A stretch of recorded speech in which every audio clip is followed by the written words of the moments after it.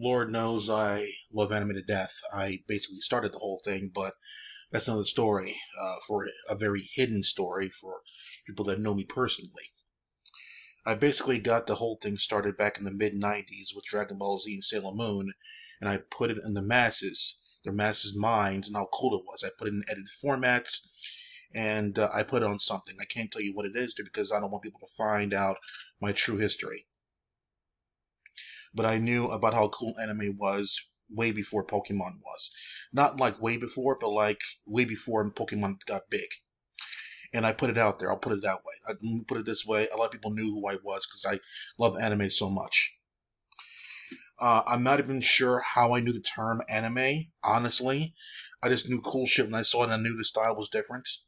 So when it comes to anime and loving anime, there's no one who loves it more than me. I started the whole fucking thing. Especially here on the East Coast. Tape trading, that kind of stuff. Chinatown, that kind of stuff. I was in that kind of stuff. So, well, if there's anybody who loves anime more than me, that's bullshit. You can collect more anime figures, but no one will be more. Anime will be important to no one other than myself.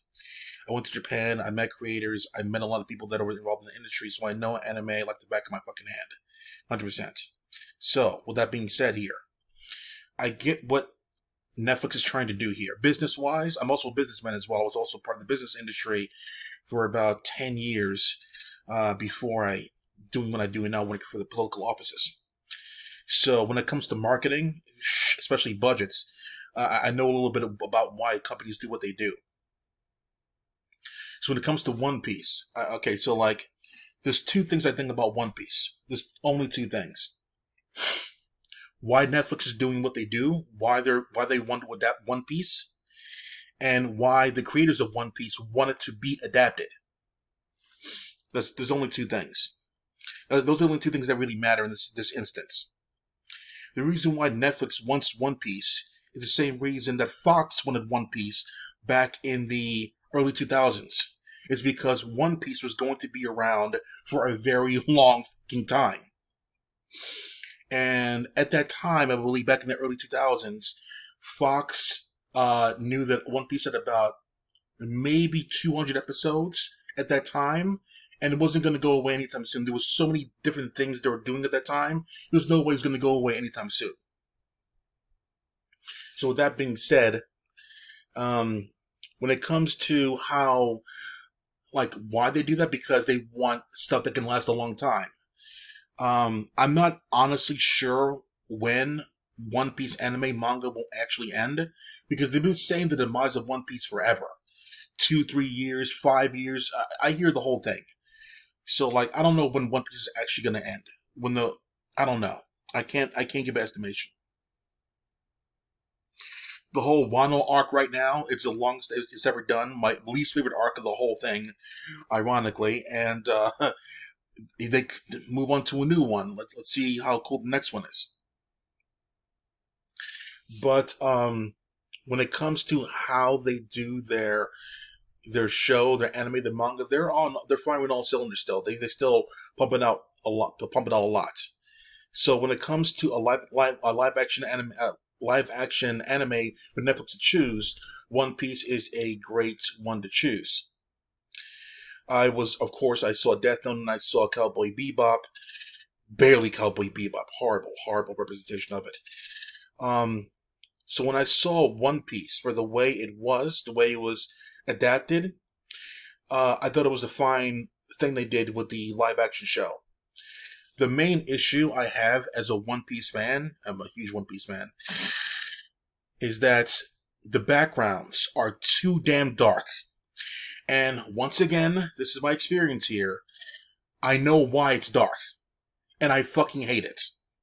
The same reason Transformers, the movies, the backgrounds are usually dark for the big action sequences. I hate that.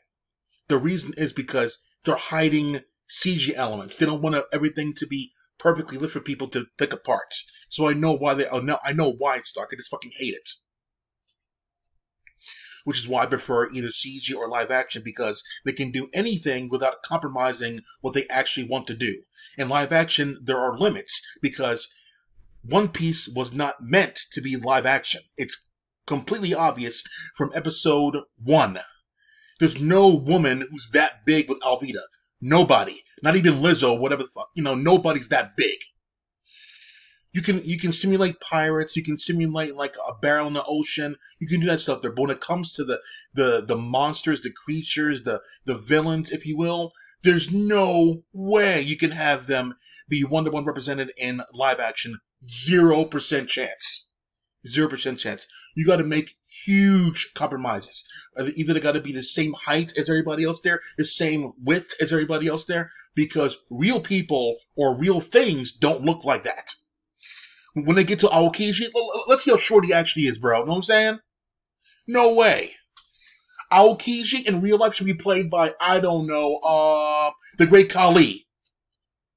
That's how big the motherfucker is, right? Even Great Khali shorter than fucking Aokiji, you know what I'm saying? Play one Shaq. Good luck. And Akainu, he may look human, but his powers and abilities, I mean, you can try. I mean, like, but no. The one I'm looking forward to most, if you I'm laughing right now, but you have no idea, bro, because I know the whole history of One Piece. Whitebeard, boy. Oh my god. Good luck making fans happy with Whitebeard. Good luck. That guy is the size of a goddamn mountain, bro. He is literally the size of Moria. I would say the same thing, bro.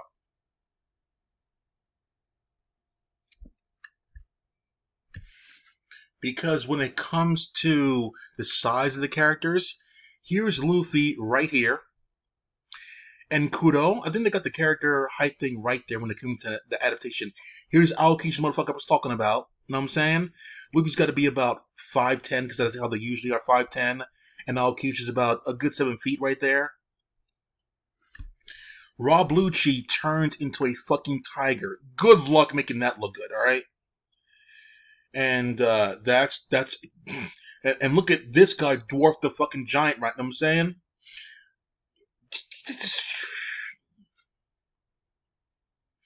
This is one of the major ones, but that's a way long down the road for this motherfucker. Here's Akainu right here compared to Luffy right here, but his powers are magma related, so he has magma coming out of his legs and his hands. So yeah, one of the bigger important ones is Doflamingo, super tall guy. I don't know how you make that look in live action, but that's way down the line. They got to think about that one. Another close one coming up is Blackbeard. They could probably do Blackbeard next. Probably a good idea to do so. But here's Arlong right next to him. And Arlong is like the same height as Luffy in the show. But in the anime, Blackbeard is a lot larger in every way than Arlong is. He's a very important character overall, Blackbeard is. So you need to get him right. Yeah, so I don't know how you're going to make him look decent in live action. Well, I look another super tall guy, Crocodile, right here next to Luffy. But important characters. Let's see how like they have Luffy and Shanks roughly the same height, just like in the live action adaptation. It's okay to have it like this one, but look at fucking Whitebeard. He's the size of a building, bro. Real talk. He can like go on your chimney in your house without fucking making a sweat. It's ridiculous. He's ridiculous. So like, yeah, a lot of these characters, he's super important, obviously.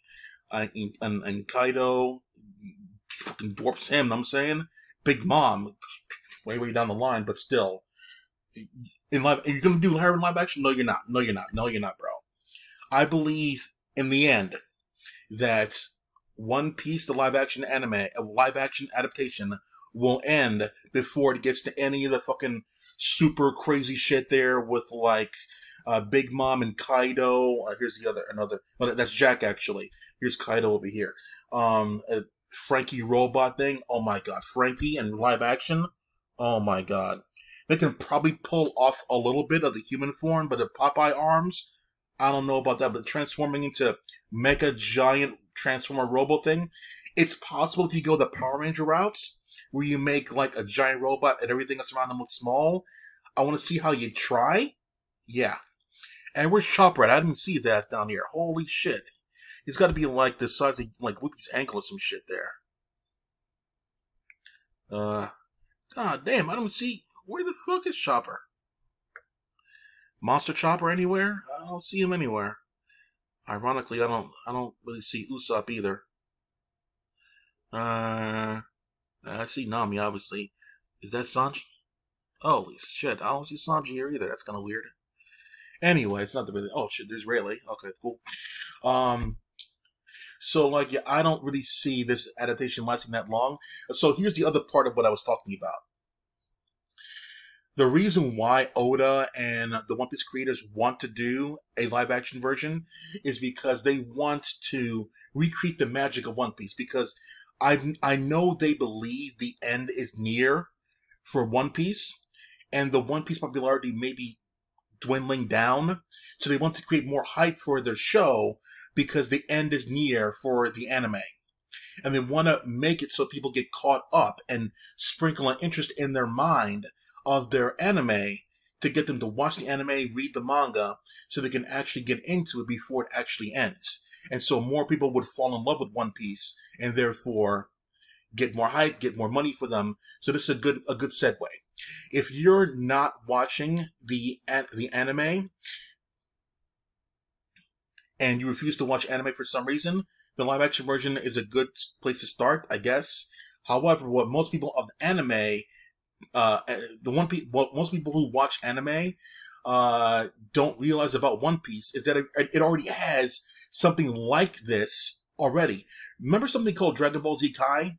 Kai is another version of saying repackaged, no filler version of it.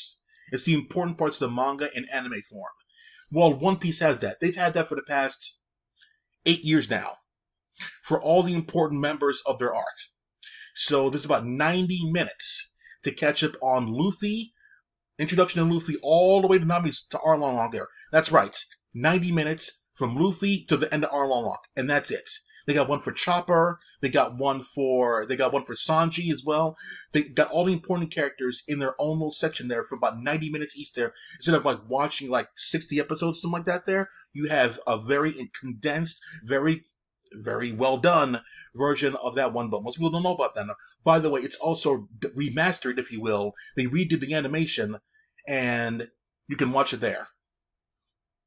There's also, for the original Dragon Ball one, they made a movie summarizing the beginning arc of Goku all the way to the World Tournament, the first one, and that one's redone in about 2 hours in the live action movie. The recreated movie. It's ridiculously good. It's ridiculously good. New stuff there, cut out content that they don't mean to have in there. It's really good. So One Piece has a Kai, Dragon Ball, the original one has a Kai, Dragon Ball Z has a Kai. So yeah, most people don't know about the One Piece Kai because they just see how many episodes it has on Wikipedia. They call it a day. So yeah, doing certain characters in live action will be very, very difficult. It's best for you to get out of your how you say your privileged bubble of not watching anime and watch the anime, because if you love the way the live action version was, there's no way they're going to do all the characters correctly.